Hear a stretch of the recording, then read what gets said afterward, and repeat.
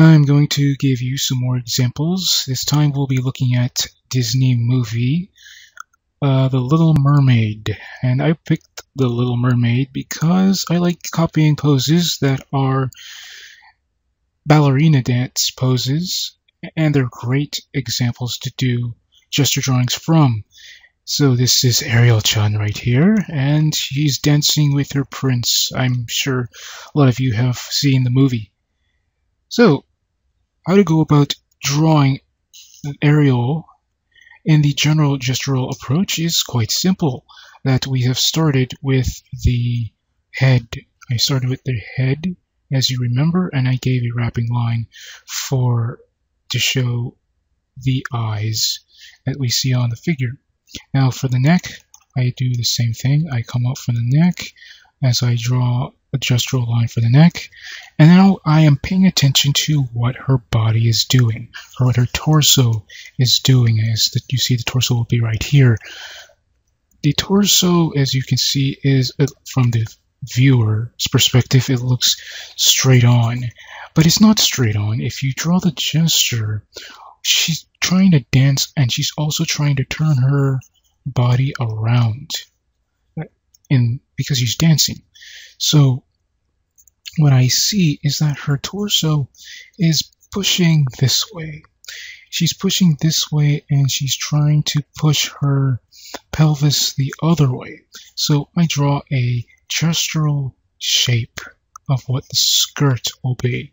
See, this is her torso coming here, and then I see a gestural shape going the other way, and it's pushing this way.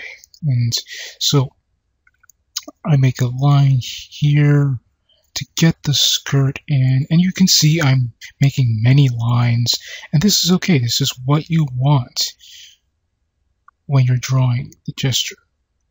I'm putting a line here for the shoulder, and I'm going to put in an indicator for the pelvis. And now I'm going to draw in her legs. I'm seeing through the drapery. I'm seeing through where her leg will be. As I get to the foot, I will come in here and I draw an opposite line. So it came from here, it came from here like that. And I'm going to draw on the other foot, again drawing through the drapery as I see, as I have x-ray vision. And I end the gesture right here. Now I have to make sure this is on the ground, so I'll make sure that this is on a ground plane. Okay. Now you can see the skirt is quite long. So what I do is I draw extra lines to make sure that the skirt is in correct proportion to what I'm seeing in the reference. Okay, so you can see the movement goes from the head to the neck, to the torso, to the pelvis, and to the legs. And you can see this balance from here to here to here to here. And you can see from the still shot frame from the image of the movie, it doesn't look that way, but when you're drawing in the gesture, it does look that way. And this is how you achieve movement. Okay, to get her,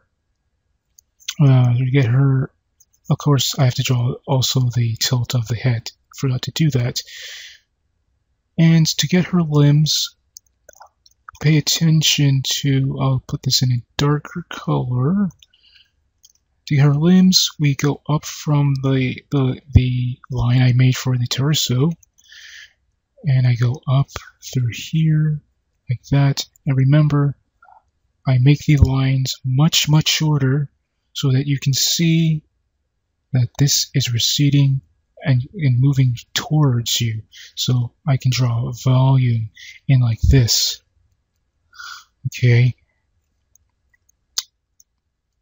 And I'm going to go ahead and erase that so I can get in the other limb. And I'm going up like this, and this, and this. It doesn't have to be too complicated. Just a short series of lines. Now, to get her, I'm just going to put in her hair to add a bit of character. To get the hair has to sway in the same way and direction as the skirt. So the hair isn't just drawn in absurdly. We draw in the hair in the same bundling direction as the skirt. It has to match the skirt, as we see here. Okay. For the man, the prince, it is just a easy, simple series of lines. Let me move this over here. It doesn't have to be too complicated. We just draw the man in like so.